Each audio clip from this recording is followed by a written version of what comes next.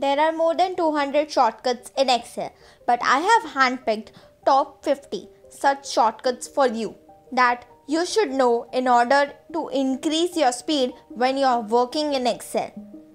Today, we are going to start a tutorial series of Excel shortcuts, and this is part 1. So stay tuned.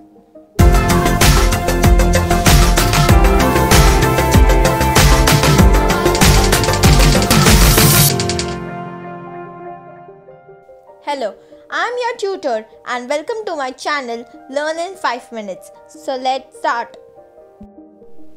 Number 1. Expand or collapse ribbon.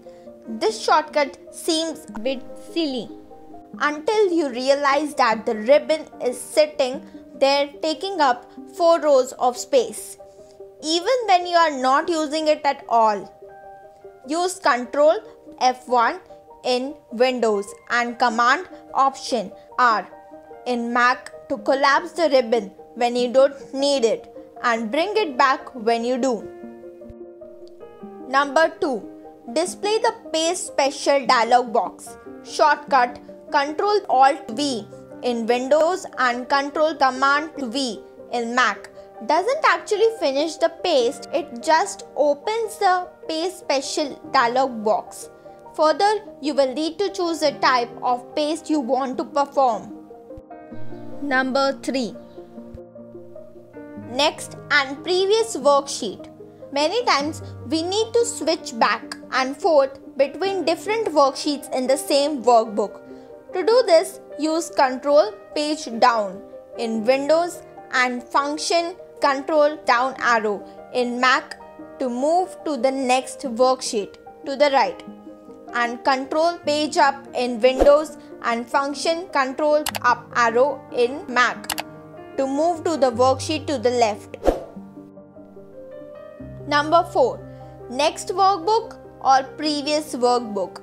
When you have to work between multiple open workbooks, you can rotate to the next open workbook by using Ctrl Tab, and to switch in reverse direction, add the shift, that is Ctrl Shift Tab. Shortcuts are same for both the platforms. Number 5. Toggle Auto Filter. If you frequently filter lists or tables, then this shortcut should be at top of your list. With same shortcut, Ctrl Shift L in Windows and Command Shift F in Mac, you can toggle filters on and off for any list or data set.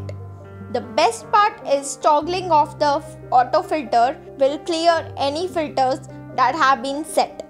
So, if you have multiple filters active, you can reset all the filters by using the shortcut twice in a row. Once to remove the filters, which clears all filters, and once again to add a new auto filter. This is far faster than fiddling with each filter manually. I hope this shortcut will change the way you work in Excel. If you found this video useful, please like and share this with your friends. And if you have not subscribed to this channel, do it right now and press the bell icon besides the subscribe button so that you don't miss on any new videos that I upload. See you soon in next video with part 2 of this series. Thanks for watching.